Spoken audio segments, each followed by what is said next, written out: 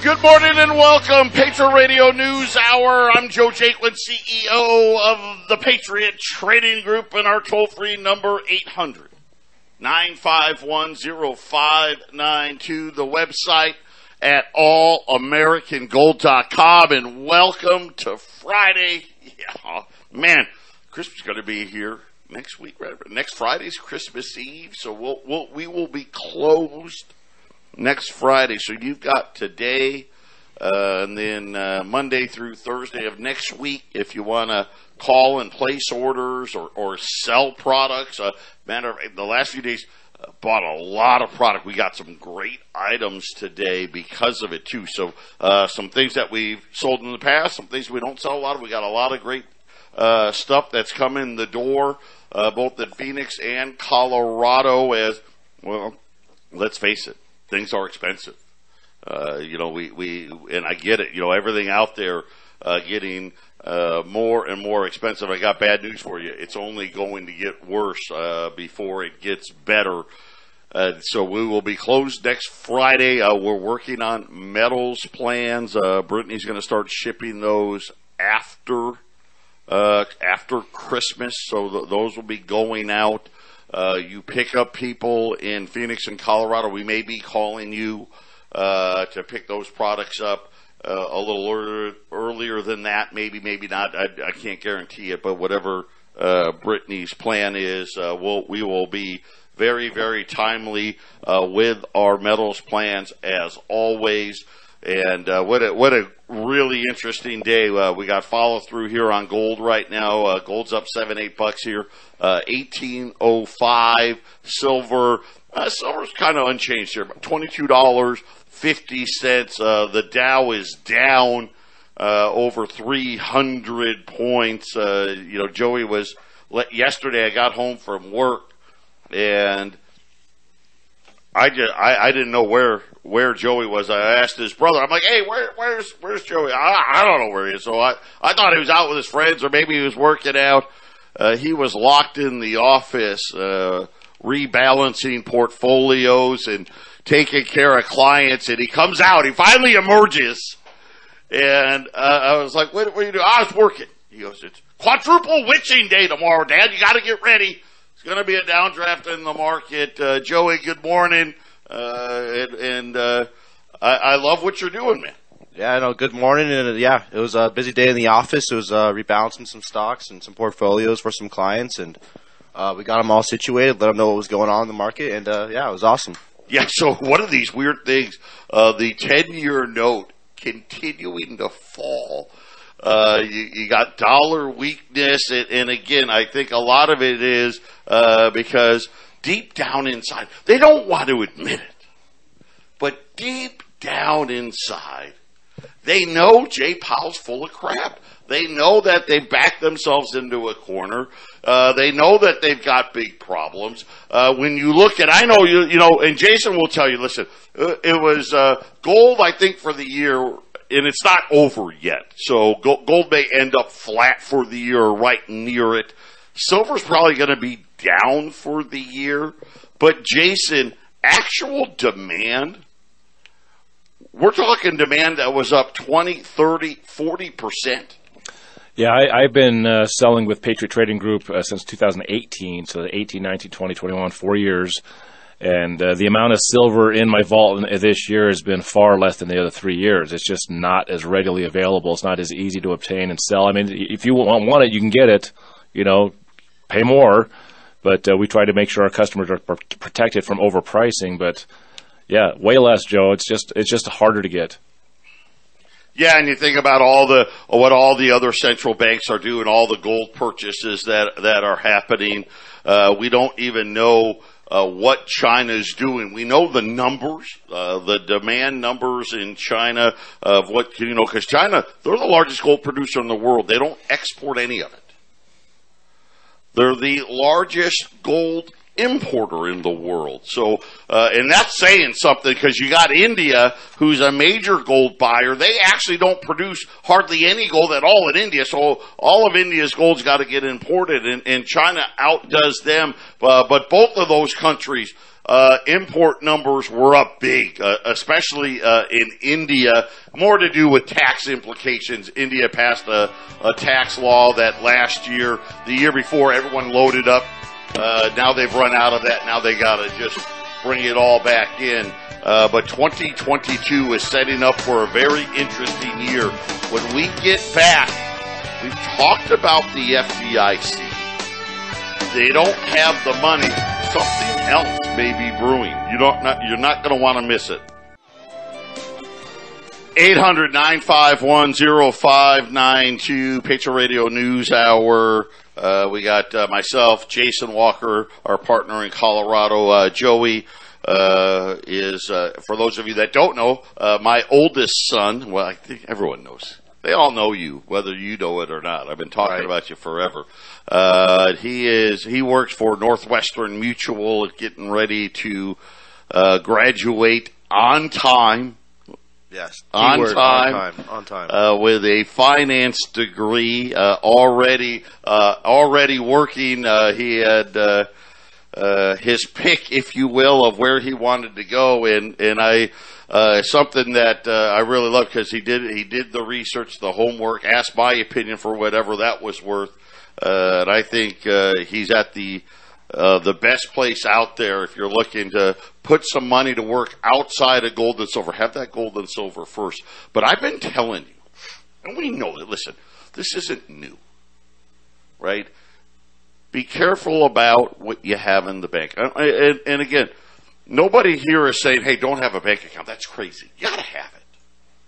What's crazy is leaving, tens of thousands, hundreds of thousands of dollars in the bank, especially, it's one thing if you were believing the Fed for the last, say 19 years when they were telling us there was no inflation. Remember, they rigged all the numbers, right, so they could understate inflation. Then, oh, no, we want to have 2%.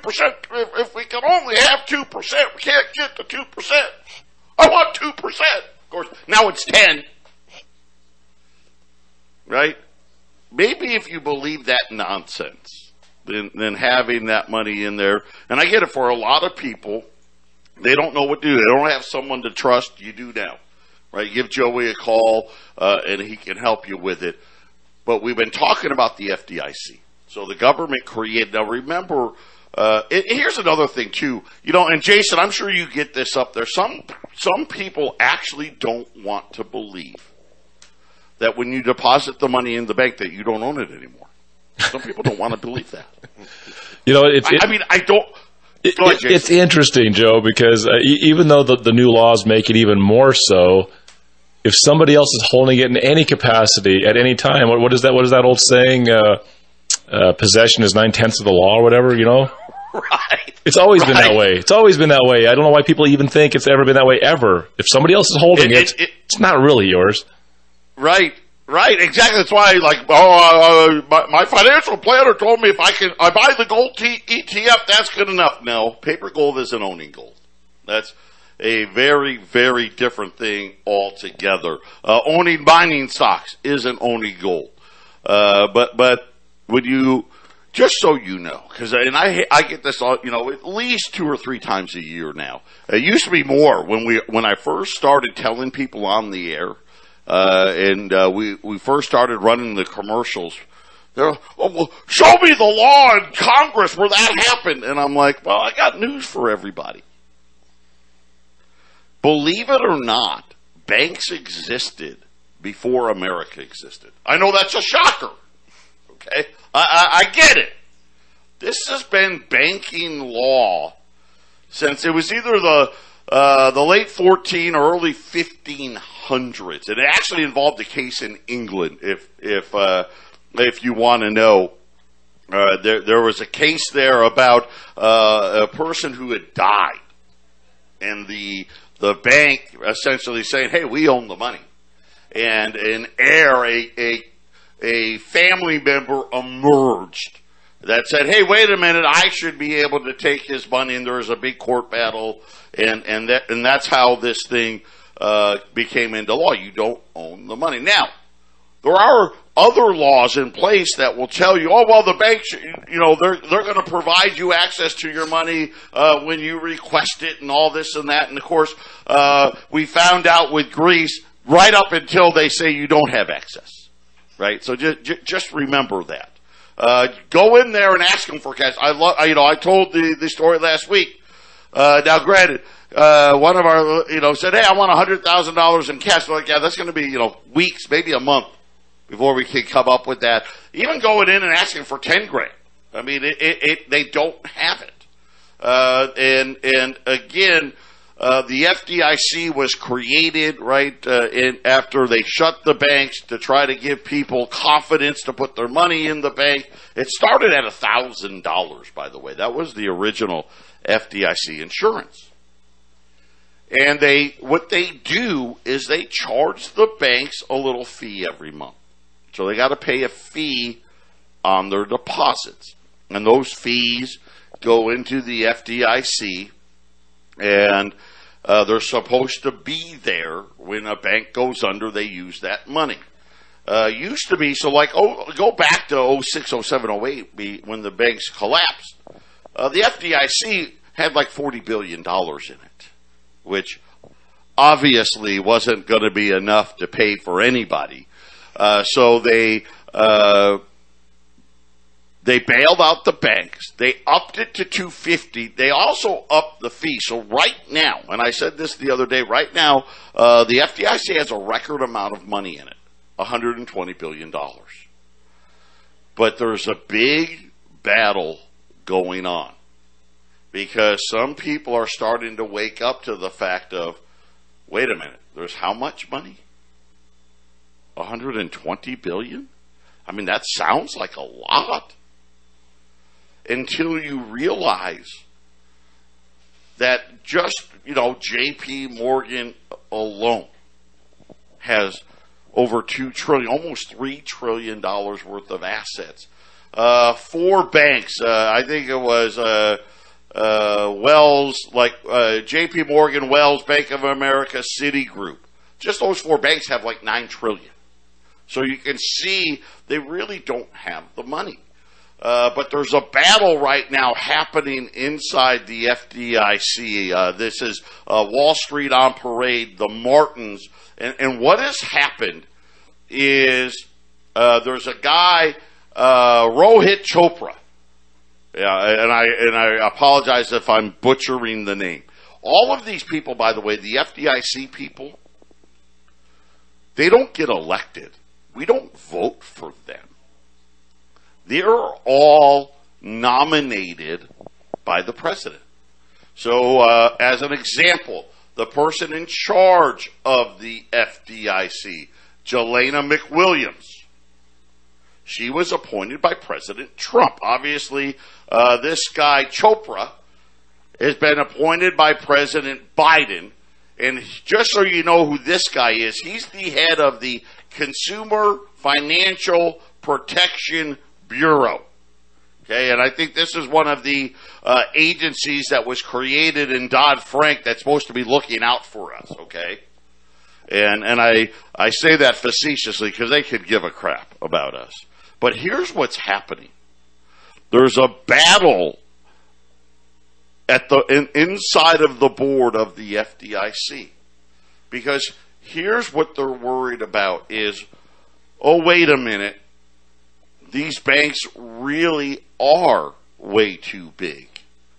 And the problem now is even the small banks, we used the example yesterday, the Bank of Schmuckatelli, if they go under, hey, we got the $120 billion, we got you covered.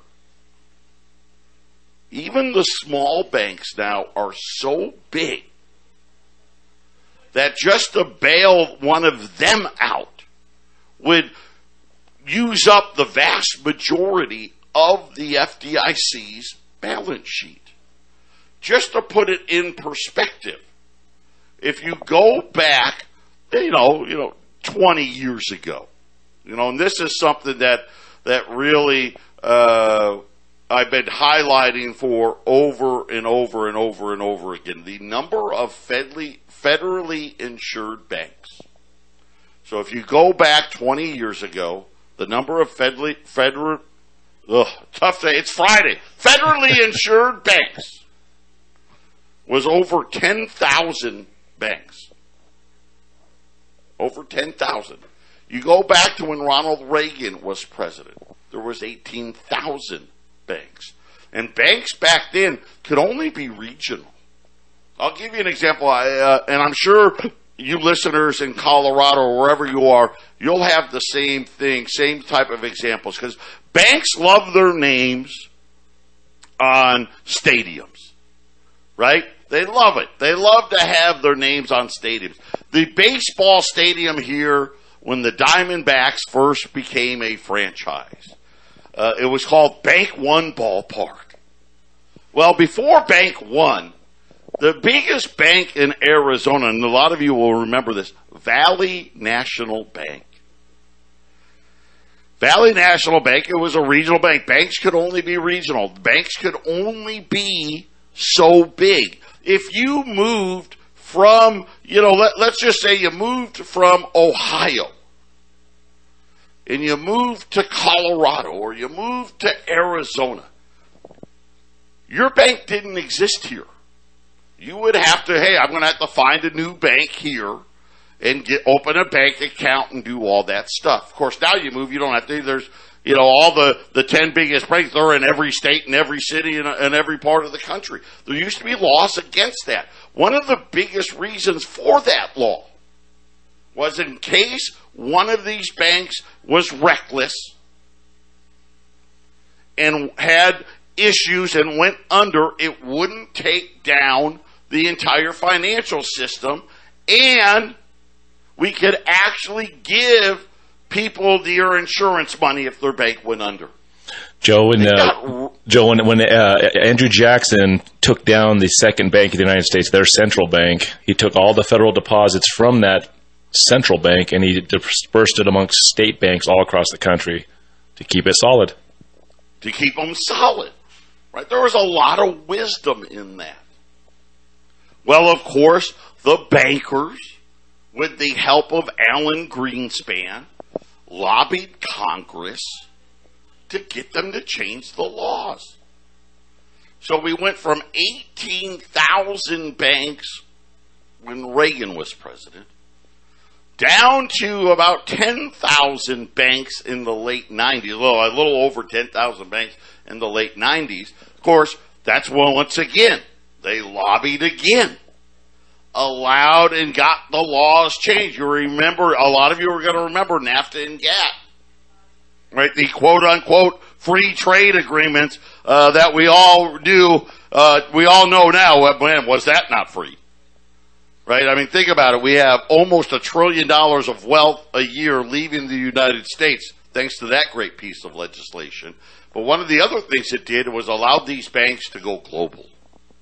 Right? They wanted to sell credit cards to the Chinese, plain and simple. Today, we've got less than 5,000 banks. So think about in 20 years, we've lost over half of the banks. And now the FDIC, the board, is conflicted. Think about it, right? Obviously, they probably should have been conflicted 20 years ago. But they're like, wait a minute. The way this is happening, the pace that this is happening, where all of these banks merge and merge and merge and merge and merge, essentially the banks are going to get so big that the FDIC is going to be absolutely worthless. Because even, think about it, they're worried that even the small banks now will be too big for them to bail out. And this is one of these things where when you're talking about where you have your money, the bank is unfortunately is probably one of the most dangerous places. You think about what I just said, J.P. Morgan, B of A, Wells and Citi, over $9 trillion of assets. They said the entire banking system has about $22 trillion. So I don't think the 120 billion's going to cut it. Patriot Radio News Hour. We'll be back after the break.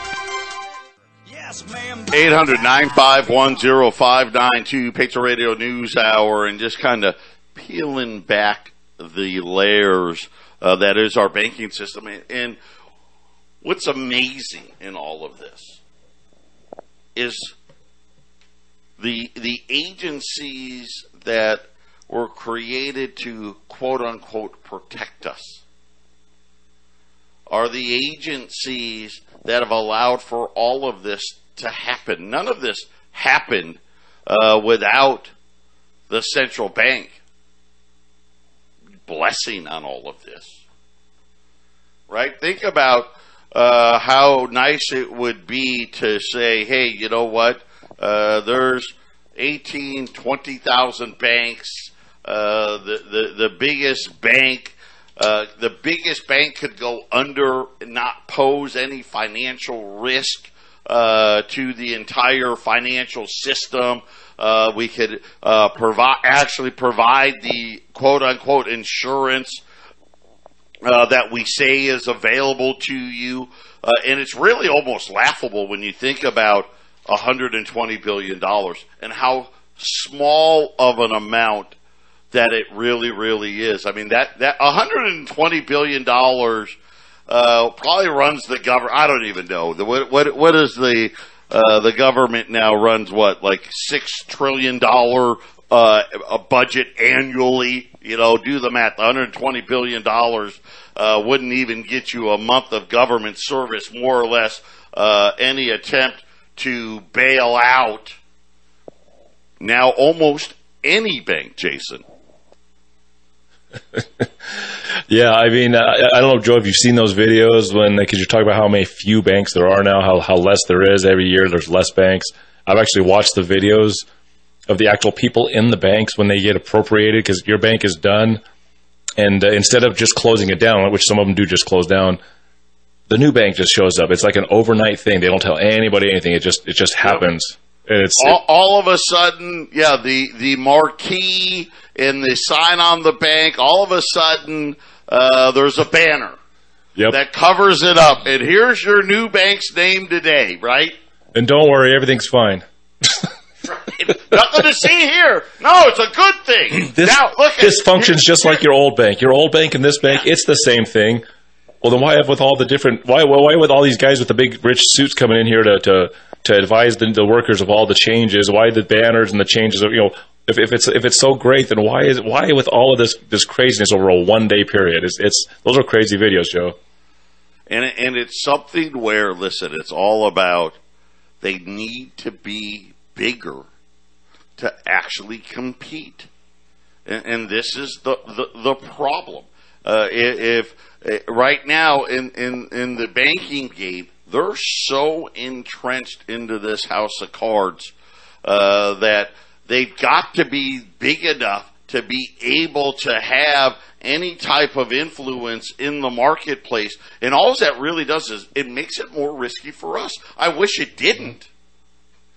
Right, Joey, right there? They're trying to tell us, hey, no, this is going to make you safer because we're bigger, right? We need to, and I get it. I get the earth, right? We're too big to fail now, right? So they've got to help us out.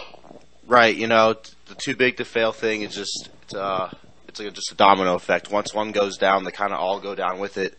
So that's why it's, JP Morgan, if that falls, that's, I don't know. Yeah, the whole thing. Yeah, J.P. Morgan, the rest of them, and of course, when you're sitting there and you're looking at what to do, this is why I'm just warning. I don't like where we're at right now, and what I mean by that, listen, we know we're in another bubble. We get it. I'm not dumb. You guys listening aren't dumb, right? The last time we had a problem.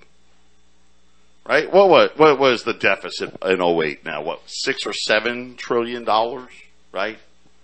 Right? We get the Fed's balance sheet was $700 billion. And they had to blow a bigger bubble. So look at what Joe Biden signed yesterday. Hey, we're going to add another $2.5 trillion to the deficit. And we're hoping if we do some emergency measures at the end of next year, we can get to maybe January of 2023. Maybe, hopefully.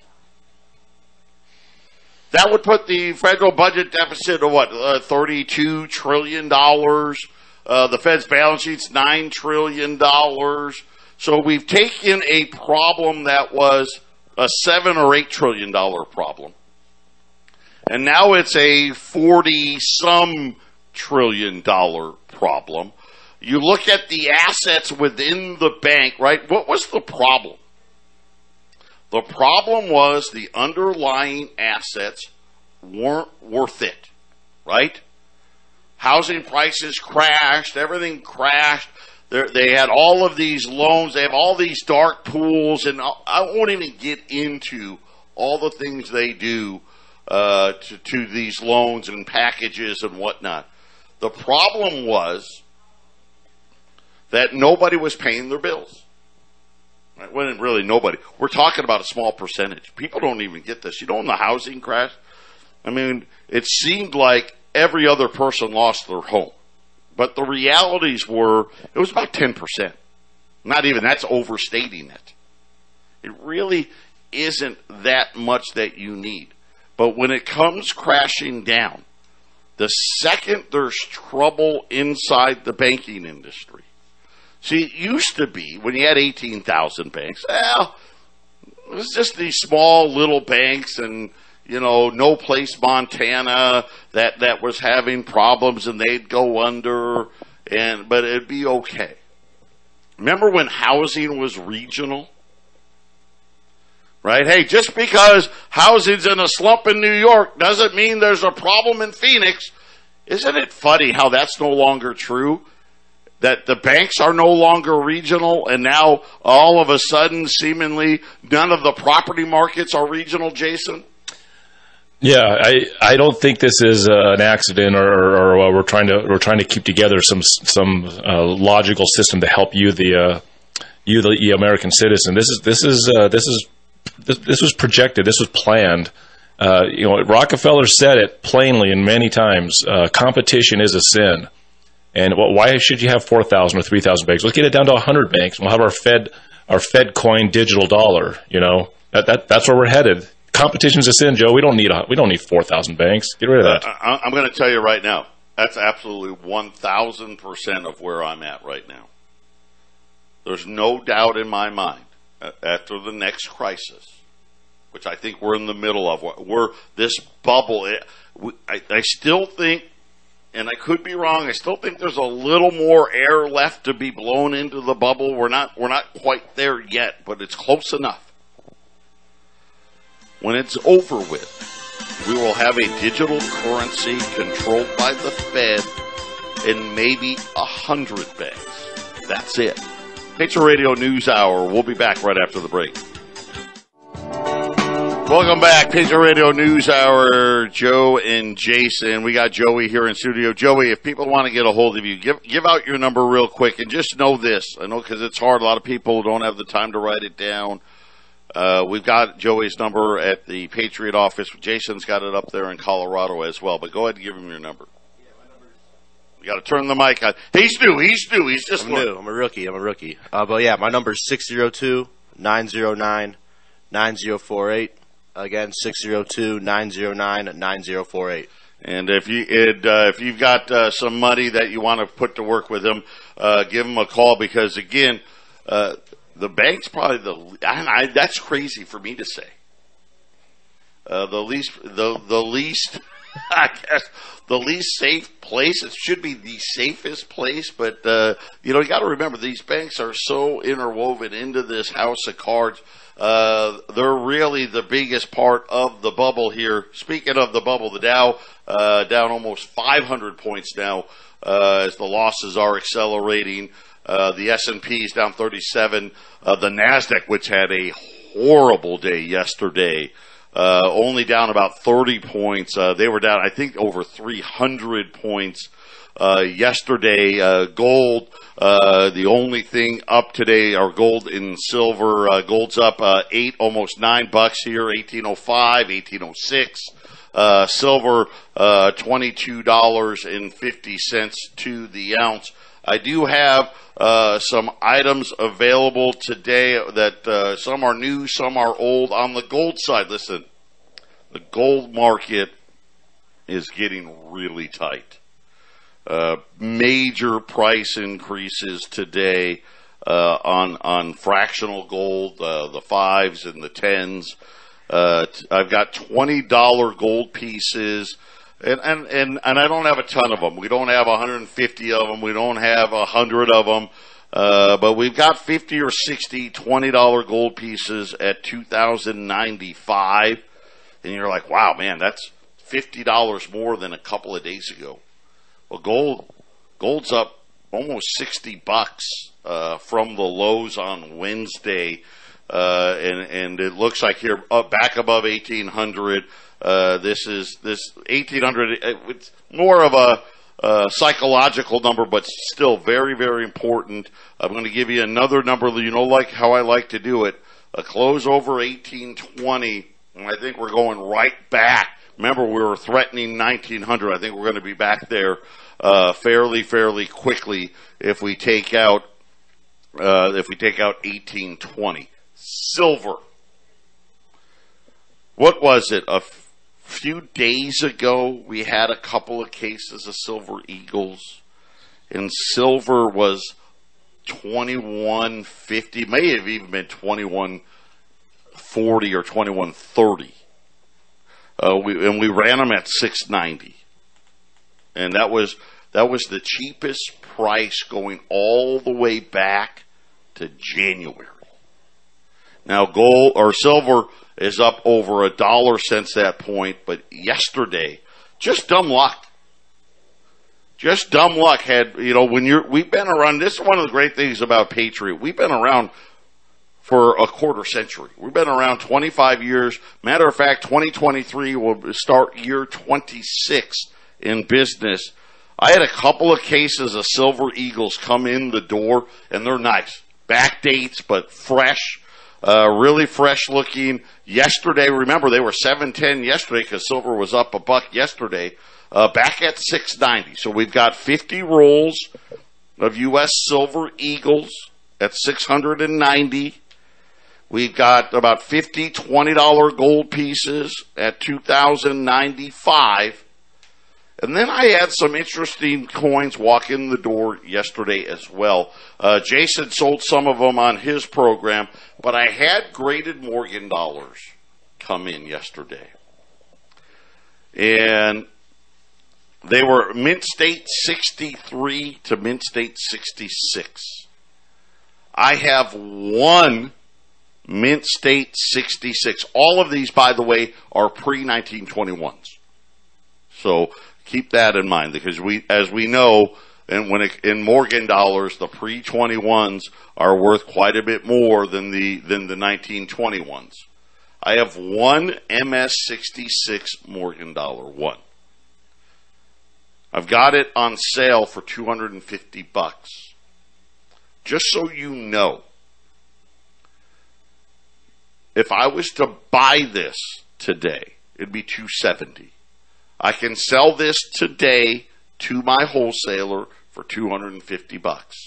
So you're talking about you're going to be buying that under cost, $20 under cost. You're going to be buying it what my wholesalers would pay for this coin.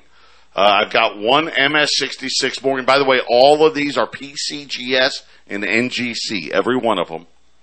I've got 27 mint state 65 Morgans. They're $180. My cost is $200.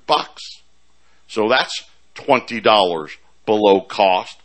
And then I've got a dozen mint state 64s, and those are at $90 on the mint state 64 Morgan dollars, and that's $10 below cost. So all the Morgans are below cost. We've got silver eagles at $690, and then of course the $20 gold Jason at $2,095. All good options, and I'll say this, Joe. 18 months ago to today. I mean, we've looked at silver and gold prices. They've been sluggish this year. But I tell a lot of the people that come in, if you're going to save money, I look at gold as savings, and in May of 2020, you had silver at 1480.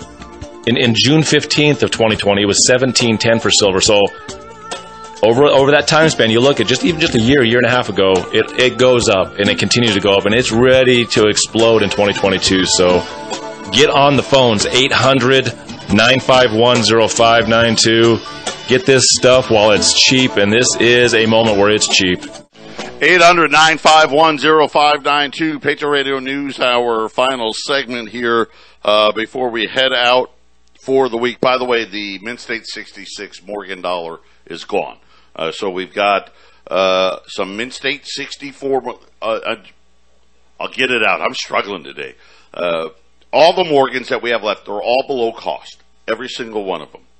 I've got some Mint State 64 Morgans, PCGS, NGC grade, $90. I've got Mint State 65 Morgans. I've got about 20 of those left at $180. Again, those are all below cost. We've got rolls of U.S. Silver Eagles at $690. So think about it, silver's up well over $1 an ounce. And we got the price back down to $690. I've only got 2 cases. They just walked in the door yesterday. Again, one of the advantages of being in business as long as we have these things happen. And then I've got $20 gold at $2,095. I will just let everybody know on Monday, look for price increases on $5 and $10 gold pieces as Jason, they just vanished.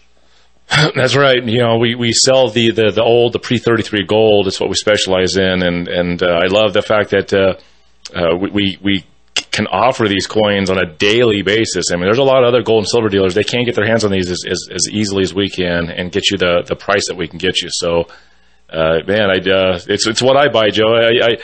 Before I joined Patriot Trading, I did a little bit old. I did a little bit of the newer stuff, and I'm completely sold on the old gold. You guys got to just scoop this stuff up while it's at these sagging. I mean, I give you those silver prices from just over a year ago, Joe. I mean, look at it. Silver was 14 to 17 last year. You got to remember, year over year, this thing is still moving up. Yeah, and again, I think 2021, a year of consolidation. Really a year that listen, everybody wanted to believe, right? This is why I said this is kind of the end of the bubble, right? Because we wanted to believe it, and of course the amount of money spent and all of that stuff, so gold and silver made huge moves in 2020, consolidated this year. I think, unfortunately, we're 2022, 2023, we're going to see huge moves again as the Fed narrative continues to unravel. 800-951-0592. If you guys want to get a hold of Joey, give your number out. Yeah, my number is 602-909-9048. And I know it's the holidays and whatnot. Just shoot me a text, quick phone call. Pencil something down for after the holidays. If we need to reschedule, we'll reschedule. It's no problem. Yeah, there you go. Yeah, that's a good point. I guess it's holidays. Don't feel like if you call Joey, hey, he's gonna tie you up. Get it on the books. He'll get to you after the holidays and get you set up and get you ready to go here. Again, we got Morgan dollars, Mint State 64 Morgan dollars at 90, Mint State 65s at 180. I know phone lines we still got 2 lines open, but get in while you can. Rolls of Silver Eagle 690. It's like a smorgasbord here. Got a little bit of everything here. $20 gold, 2,095. The Dow is down 495 points. The S&P is down 42. The NASDAQ is down 50. Gold's up a 10 spot, 1807. Silver at $22.50.